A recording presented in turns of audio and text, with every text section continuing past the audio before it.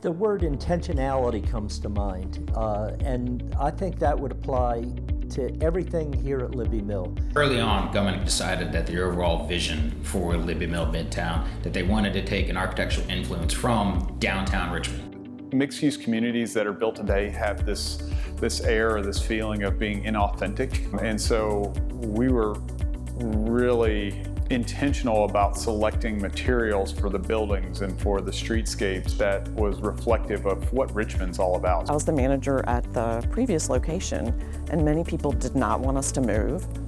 When they come and see this building, they'll come to me and say, I totally get it. You walk in our doors and it is just cool space. Everyone who comes in just really loves how cool, contemporary, but warm it is. You know, it's got a great feel to it. It has the look of being in the fan. It has the ease and convenience of being in a suburban park. And it extends into, in particular, the retail tenants that we have in place. Retail-wise, it's going to be a very unique selection of people, but the feel is going to want to be very authentic to what Richmond has always been.